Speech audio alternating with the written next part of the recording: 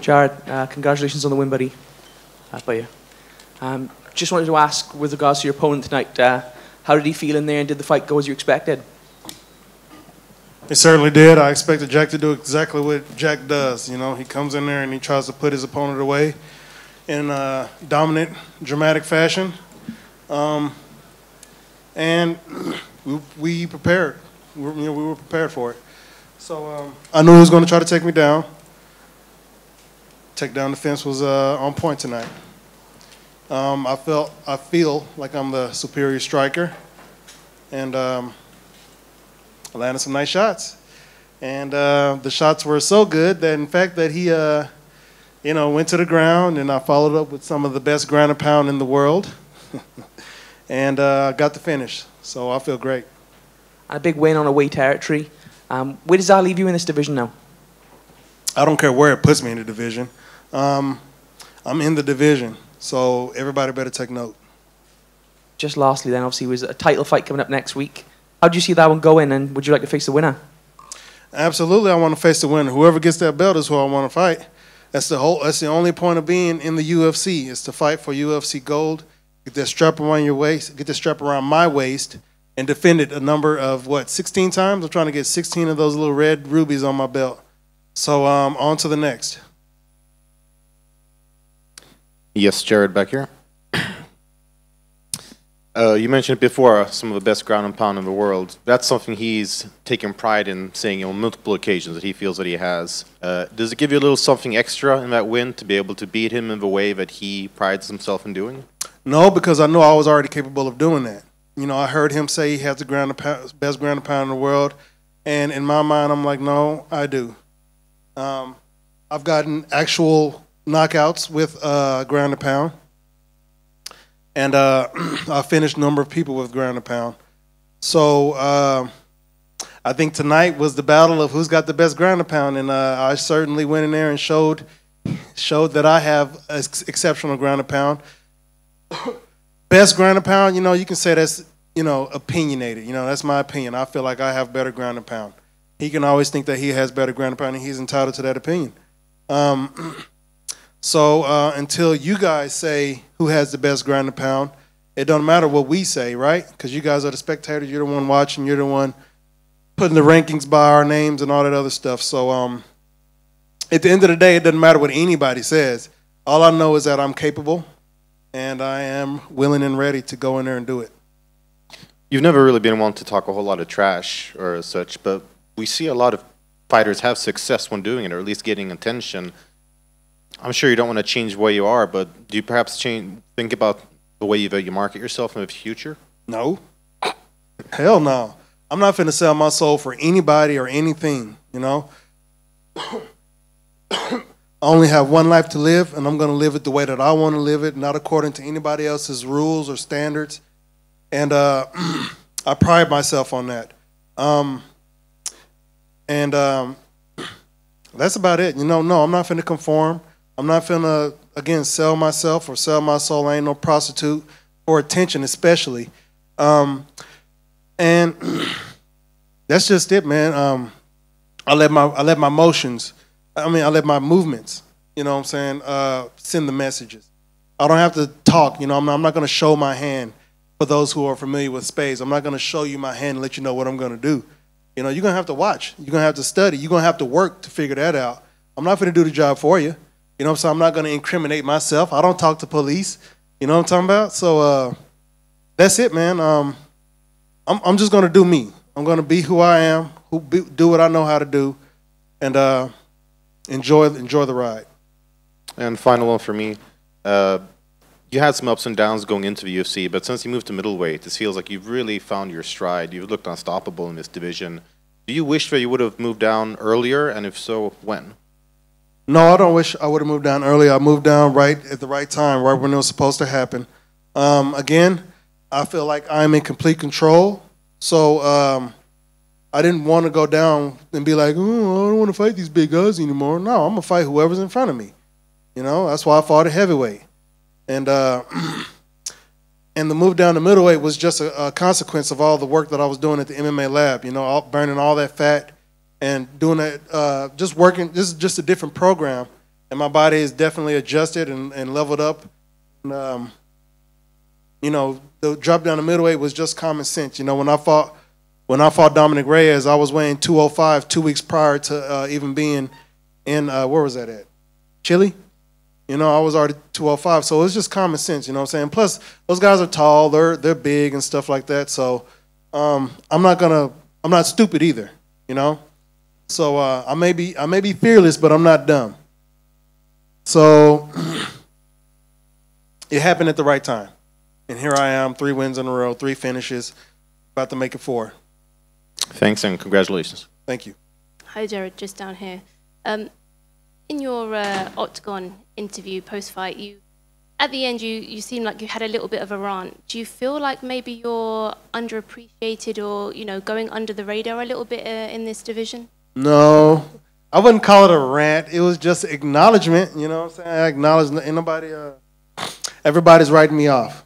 You know, it's not a rant. I don't care, but I see, and I'm going to speak on it. So I'm not going to just ignore people saying Jared's not going to win.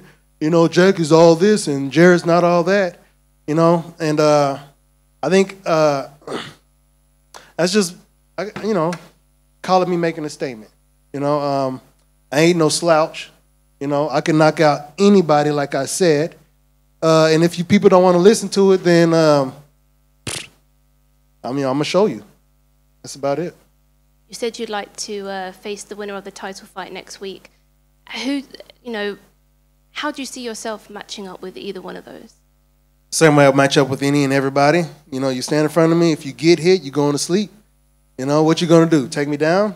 You can try. What you gonna do? Strike with me? Let's go. I'm ready for that. You know what I'm saying? Let's have some fun. I love this sport. I love doing this. I love the challenge. You know? Are you a better striker than me? All right then. I'm gonna elevate myself. I'm gonna rise to that occasion, and I'm gonna become the better striker. Plain and simple. So I forgot the question, but I hope I answered it. How you think you'd match up with either one? Oh, yeah, like I said, you know, anybody can get knocked out. Anybody can get submitted, you know. It's just a matter of how it's going to play out. I'm not saying that I can guarantee knock out everybody at every situation. You know, that's just not life. That's just not realistic. But I feel that I love this sport so much, and I love doing it to the point to where I'm willing to do it with anybody, you know, as long as you're capable. And like I said before, the UFC only picks the people who are capable. As far as the champion and the interim champion goes, how do I match up to them? I mean, that's not for me to say, you know, how I match up to them. All I know is that I can knock any of them out. You know, I can win a fight against any of them, okay? And that's it. And they can do the same. So it's just common sense, right? A fight can go anyway. And I'm just going to train to increase my chances of making that happen. Thank you. Hello, Jared. What up? Congrats on the win. Thank you. Wanted to ask about the pirate. I can see that you don't break up with that. Tell me about how the talisman might have an influence on how the fight went. How the fight went? I wouldn't say it had a direct influence on the fight, and I don't use this to influence fights. I don't use this to fight with. You know, I use this for myself. This is for me to elevate myself and become a better person, an ascended human being, to reach my full potential, and to just be the better person and, you know, reap all the benefits of being able to experience this life.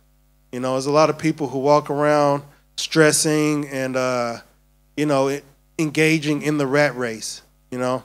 I want to separate myself from all of that, all the BS, all the drama, anything that's not going to benefit me. I choose not to engage in it. So things that do benefit me, like positive energy, you know what I'm saying, the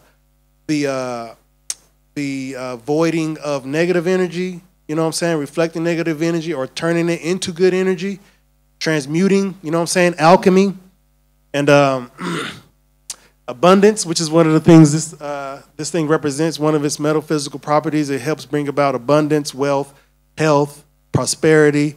You can say that, you can translate that into a UFC win if you want to, but I just use it for myself personally. Now, how that affects me in a fight, if I'm happy, I'm happy. I feel like, I feel more connected. You know what I'm saying? I feel grounded. I'm not distracted by a lot of the BS and drama. So that's one of the reasons why I use this. The first round of the fight probably was not on your fight as we talk about scorecards. Was that calm played, let's say, the first round was a part of the game plan for a 5-rounder fight? To what? Was the first round, you played like a calm, you weren't engaging too much, making too much energy out of you. So was it a part of the game plan for the 5-rounder fight? No, I fought the same way I fight any and everybody. I don't come in there, I'm not in a hurry, you know what I'm saying? We got 15 to 25 minutes to make it happen. All it takes is one shot, one split second to end the fight. So you can't rush it, especially at this level, you can't rush it. We saw what happened when you rush a fight. We saw what happened, what was it, John Phillips versus Amedovski? You know what I'm saying? We know John Phillips is a banger. And he just stood in front of him and tried to bang it out with him, rushing it. And we saw how that ended. And I did that also against Dominic Reyes. I was rushing it, So, I just have to be a more intelligent fighter when approaching, especially at the highest level of this sport. I know Jack wanted to take me down, so I'm going to rush towards him just to give him the takedown. That would have been completely asinine right there. So on top of that, the training that I've acquired at the MMA lab has elevated me to a level to where I know I don't have to rush. We're in a fight. You're going to have to come to me, and I'm going to come towards you. So I'm not going to just sprint towards you full head on. This isn't, we're not rams on the side of a mountain trying to, find a mate or anything like that. So just an intelligent approach. And this is going to be me in each and every one of my fights. I'm going to be intelligent. It may not look the same, but you better believe it's going to be an intelligent approach to fighting. I'm going to break my opponent down. I'm going to make him feel that pressure. Just because I wasn't running towards him doesn't mean he didn't feel no pressure. All right? He didn't have nowhere to go. The cage got smaller and smaller, and I got bigger and bigger until he had nowhere else to go. So that's just the way I play the game.